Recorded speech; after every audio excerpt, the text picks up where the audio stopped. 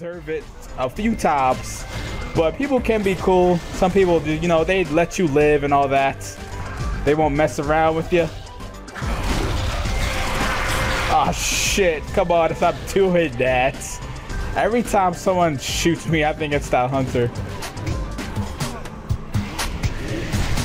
Dude, what are you doing?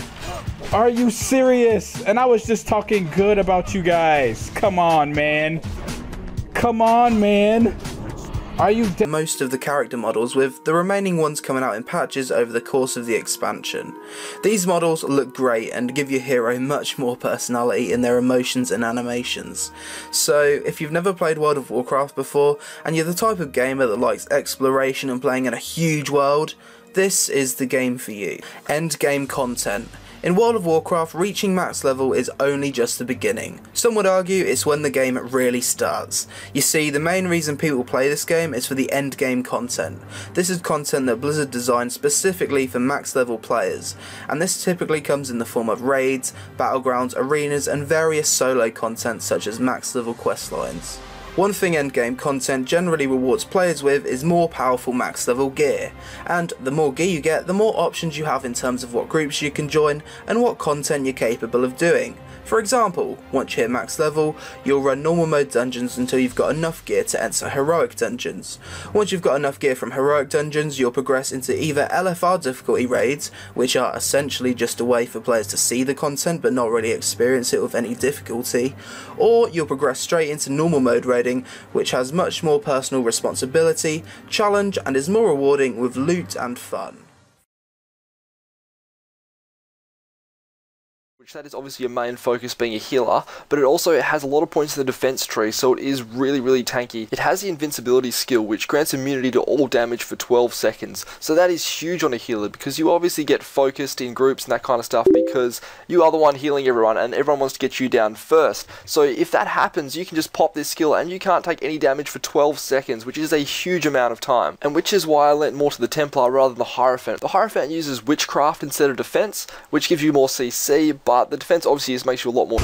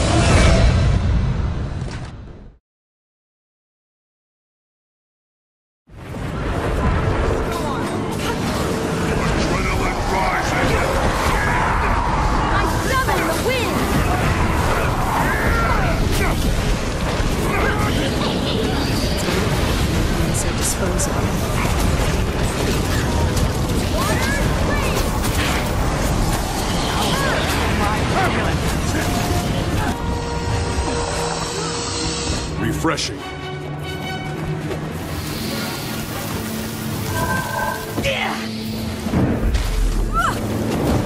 No religion. Our allies need us to take this temple.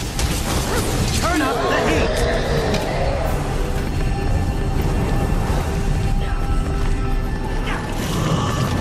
Faster!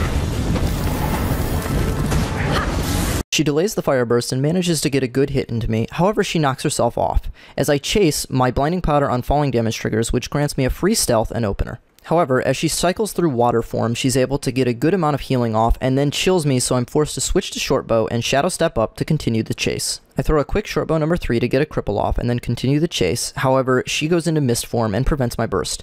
I go straight into a cluster bomb to get more burst while I'm on top of her and then switch back to dagger pistol to continue the duel. From here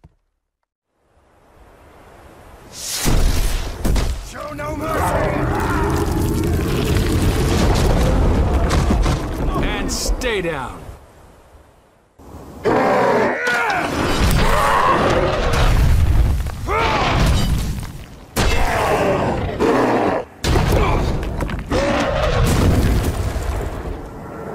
Oh yeah, I'm on a roll.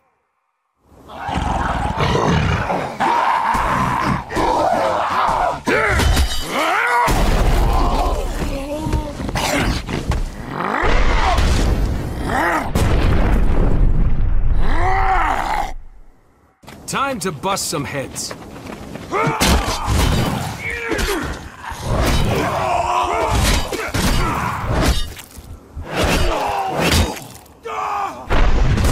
that pose.